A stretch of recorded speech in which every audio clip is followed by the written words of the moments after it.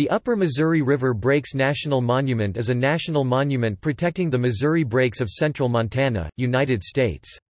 It is managed by the Bureau of Land Management.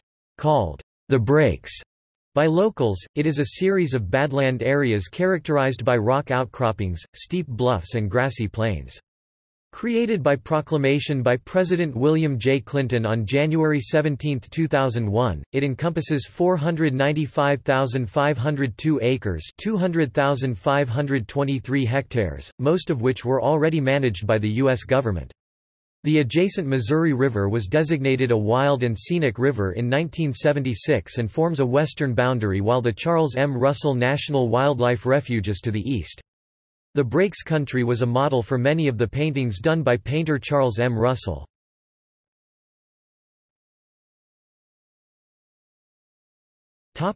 History.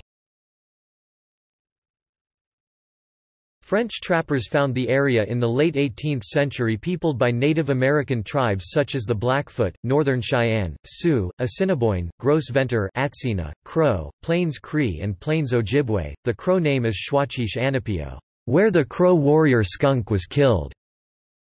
The Lewis and Clark expedition passed through the Breaks in 1805 and were the first to document the region through notes and drawings, and their sighting and documentation of bighorn sheep in the Breaks region was the first time this species was recorded in North America by white explorers. Much of the Breaks region has remained as it was when Lewis and Clark's party first saw it. The confluence of the Judith and Missouri rivers was the setting for important peace councils in 1846 and 1855.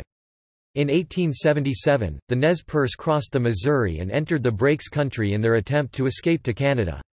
The Cow Island skirmish occurred in the Breaks and was the last encounter prior to the Nez Perce's surrender to the U.S. Army at the Battle of Bear Paw just north of the monument.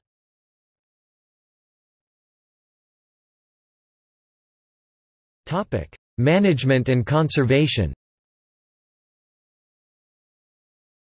A full management plan is still under development due to various private inholdings and lease agreements between private citizens and the federal government.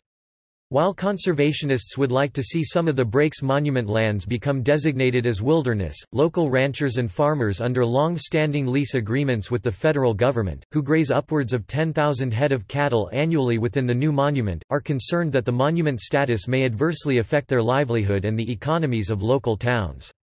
Under the proposed management plan from the Department of the Interior, although the resources of the monument will be given better protection, currently permitted livestock grazing, hunting, fishing, and similar activities will generally not be affected, nor will private property, approximately 81,911 acres, 331 square kilometers, and state land, approximately 38,722 acres, 157 square kilometers, within the boundary of the proposed monument, as well as other valid existing rights.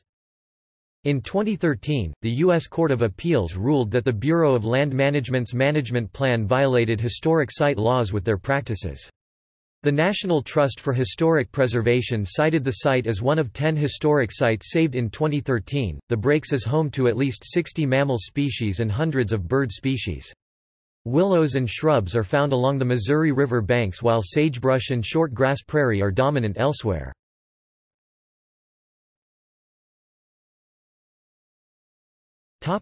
See also: Montana Wilderness Association.